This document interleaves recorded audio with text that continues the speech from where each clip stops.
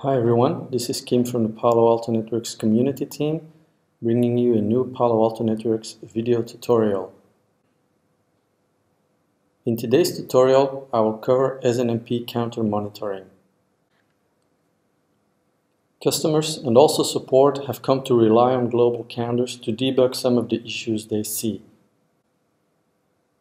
In fact, some of our customers have asked us if it is possible to monitor these counters so they can act upon it as soon as their network monitoring tool notices that something is going on. Before Palo 7.0, the only way to verify the global counters was through the CLI using the command show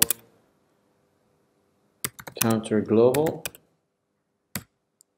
Basically, you'll get a list of all the counters. There are some filters that you can add to limit the number of counters that you see, but basically you get the output, you parse it, and you verify for suspicious entries. The same applies for scripts that you run. Basically you could write a script that runs the same command, parses the output, and verifies for a specific value. So that was pretty much the way to verify global counters prior to 7.0 in a nutshell. Starting from PanOS 7.0, it is possible to monitor a set of these global counters via Snmp.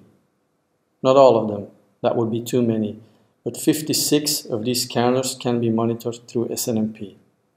These 56 counters are categorized into 4 different categories. We'll cover those in a minute. First, I will show you the very basic Snmp configuration on your firewall. You can find it on the Device tab, Setup, Operations tab here, and go to Snmp Setup. Just give it a name. Select version 2 or version 3, depending on which type of Snmp version you will be using. For version 2, you need to specify an Snmp community string. Click OK and then commit that configuration.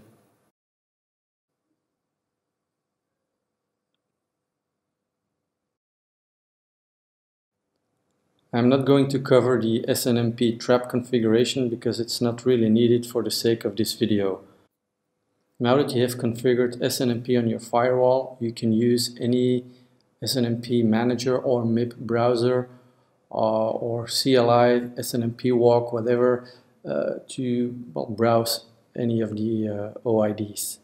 As an example, using this command right here, I can walk through all the Snmp OIDs on my firewall.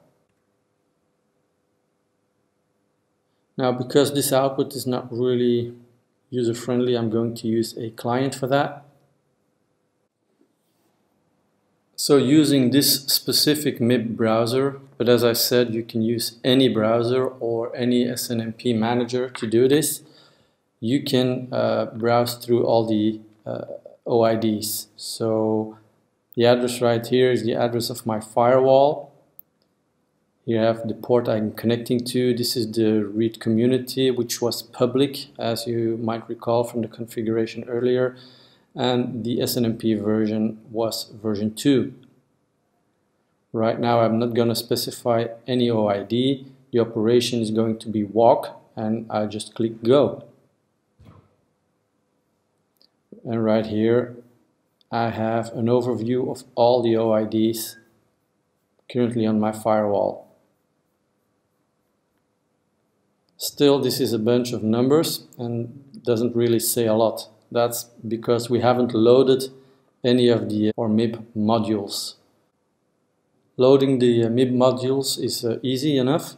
You can simply download them from this website.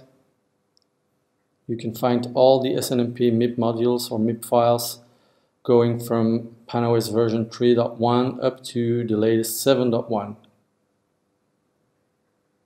There's a download link for each and every one of them. And if you downloaded the MIP files, you can load them into your MIP browser or Snmp manager. So let's go ahead and do that. Okay, so back at my MIP browser, let's go ahead and load these modules. Load MIPs.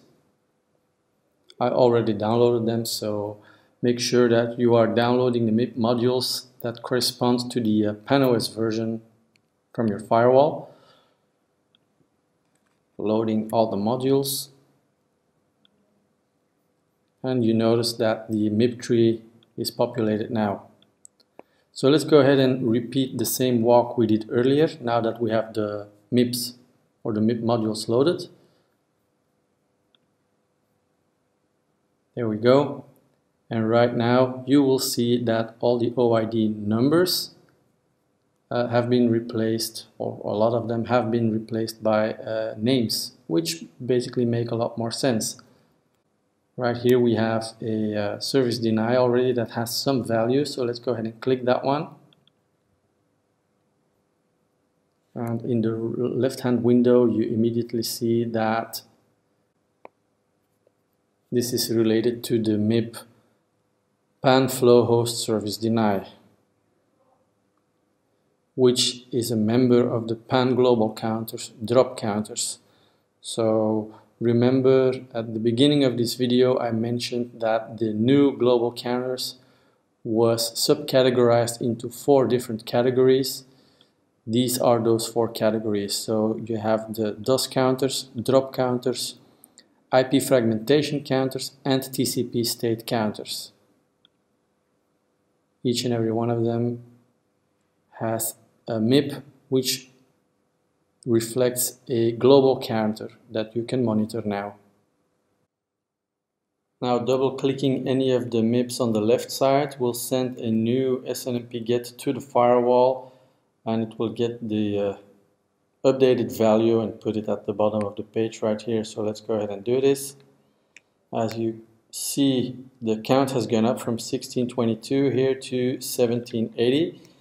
We can also verify this on the firewall if that is correct. So let's go ahead to go to the CLI and verify that counter.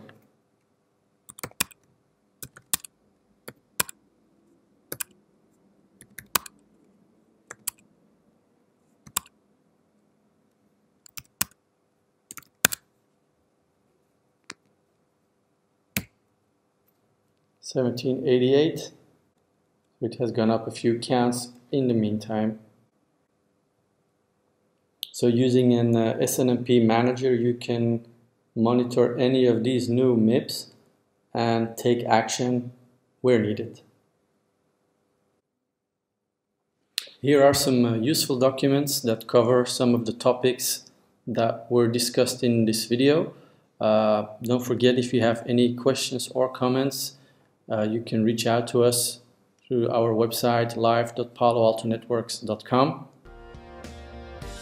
That concludes this video on SNMP counter monitoring. Thanks for watching.